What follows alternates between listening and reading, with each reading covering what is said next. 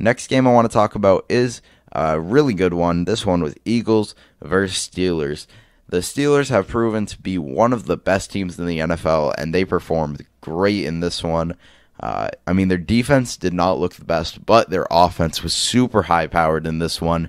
Ben Roethlisberger is having a great season after that the big elbow injury that he had, where the Steelers were still able to compete with really bad quarterback play, which just showed how well-rounded their team was, how good the coaching was.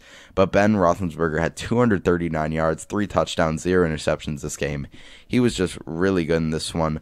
The running game definitely wasn't super effective, with James Conner having a pretty bad performance, so only averaging 2.9 on the ground. But he did get a touchdown, and the big standout from this game was Chase Claypool. He's looked really good to start the season so far, even though I was a bit worried when they drafted him, because he was a player that, even though you could see the clear talent, just with the physicality, with him being 6'4", 238 pounds, he's a mismatch nightmare.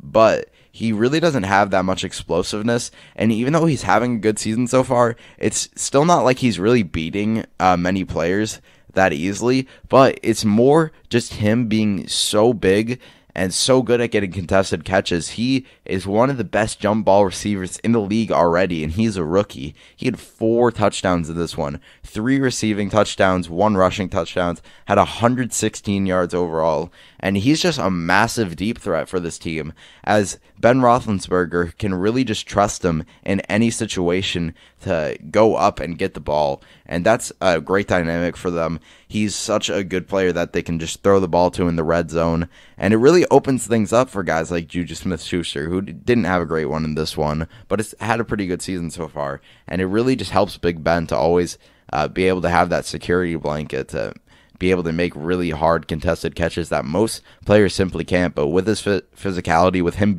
basically being built like a tight end, it's a really nice pick for them, and he's just looked so good this so far this season. And the defense didn't look perfect by far. They did allow 29 points to an Eagles team who hasn't looked great so far. But Stevie Nelson did have 2 interceptions in this one. That was nice to see. And their defense just hasn't looked as good as I expected it to be completely honest. Micah Fitzpatrick, after having a super electric season last year where he looked like one of the best defensive players in the NFL as a whole, really hasn't had that same impact so far this season. And TJ Watt has still been really good. He's just one of the best pass rushers in the whole league. Just always putting pressure on the quarterback, getting sacks. He's incredible. And the pass rush as a whole is still pretty good, but I just want to see their secondary be better, and I just want to see Micah Fitzpatrick step up for sure. But overall, this Steelers team is 4-0, looked like one of the best teams in the entire NFL. I definitely like them to see them really face some tough competition, as the competition they face so far has been pretty embarrassing and it's been pretty easy. But I do think they can compete with almost any team in the NFL. They're a scary team so far. And yeah, they've just looked really good, even though, like I said, I want to see them face some tougher competition. I love to see them play the Patriots, play a team like the Titans. Just that's where I think we're really going to see what this team is made of. But I think they're a good team. And on the Eagles side, Carson Wentz, he just hasn't looked the same this year. Simple enough. He had 258 yards, 2 touchdowns, did have 2 interceptions in this one. And like I said, he just hasn't looked the same this year. After him having a really good season with a huge lack of weapons last year, with him having a bit more weapons, with Miles Sanders proving he's one of the better running backs in the NFL. He's been going off this season so far. He had 11 carries for 80 yards and 2 touchdowns in this one. He's been so good. Even with those weapons being a bit better, even though they're not perfect, they still have to deal with a ton of injuries, as I guess that's just something that is going to be with the Eagles for years to come now, because every season it seems like they're dealing with like 5 injuries a game. But yeah, I just have to see Carson Wentz be better. It's really as simple as that. He's been so disappointing so far this season, and like I said, he has a good running game too. Miles Sanders is really good.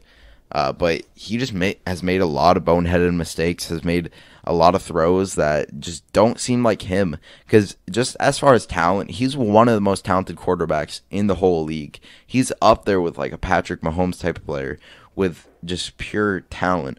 But he's got to be better mentally for sure, and that's been the big thing holding him back so far this season is the mental mistakes. But yeah, the Eagles, they're 1-3-1, and it looks like they're still going to win their division. So they really don't have to be that good to win the division, to be completely honest.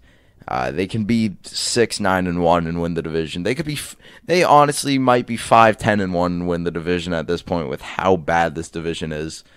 But yeah, the Eagles just aren't in a great position. They're going to make the playoffs probably, but even when they do make the playoffs, they're obviously not going anywhere. They're going to lose to basically whoever they face because they're not a good team.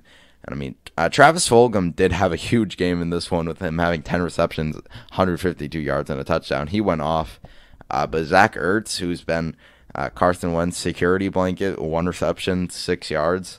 He did have 6 targets, so that was definitely just weird to see because he's a player who's super consistent. And this defense got tore apart by Big Ben, man. This defense, they got basically no pressure on the quarterback. They only got 1 sack this game, and they just gave Big Ben way too much time.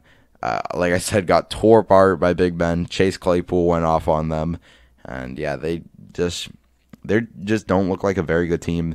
This division may be the worst we've ever seen. We thought it was the worst we've ever seen last year, but it's even worse now.